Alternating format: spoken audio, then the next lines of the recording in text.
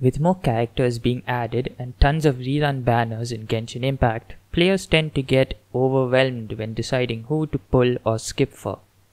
So today I'm going to give some quick tips to help you decide on which 5-star character you might want to pull on. The first step is to decide for yourself.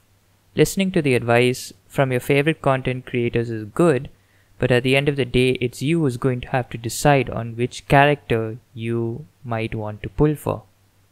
Whenever a new banner or rerun comes along, content creators will start talking about who is the better character to pull for and who is not.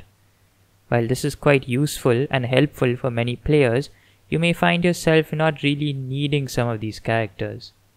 This brings me to the next tip, which is doing your own research. Doing your own research means deciding based on what you think your account needs, whether it be a character that helps boost your overall damage or simply a character that you just like. You will need to look into some of these units and come to a decision of whether you really need them or want them. We all want to get the characters we like, but sometimes we may just have to make a sacrifice. Here's where I come to my third tip. Skipping newer characters.